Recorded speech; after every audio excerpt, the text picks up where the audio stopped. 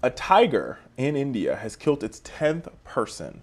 A tiger prowling near a village in northern India has killed its 10th person in 6 weeks after eluding a trap set by hunters with a live calf in bait. The female tiger is believed to have strayed from Jim Corbett National Park, India's oldest national park that was established in 1936 to protect the Bengal tiger with safe territory.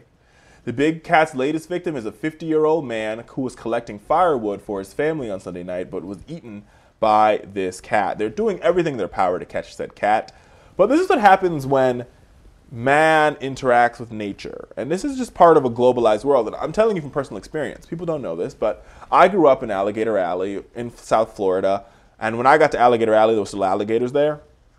And pretty much like the alligators would cross the street. They'd be in your early pond. You see them like walking across the street or walking in your neighborhood. And you'd be like, whoa, there's totally an alligator walking in my neighborhood. My mom always used to say to me, son, this is what happens when humans start to invade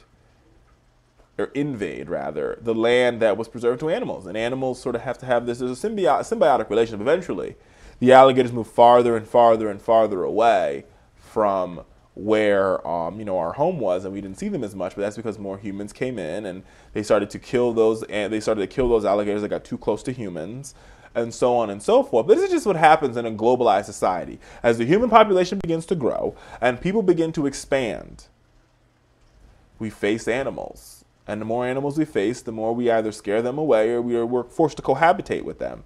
And in this particular situation, this female tiger, she's cohabitating quite well with her Indian neighbors by killing 10 of them. It's just the facts of life. Like Darwin says, the strongest survive. We'll see what happens.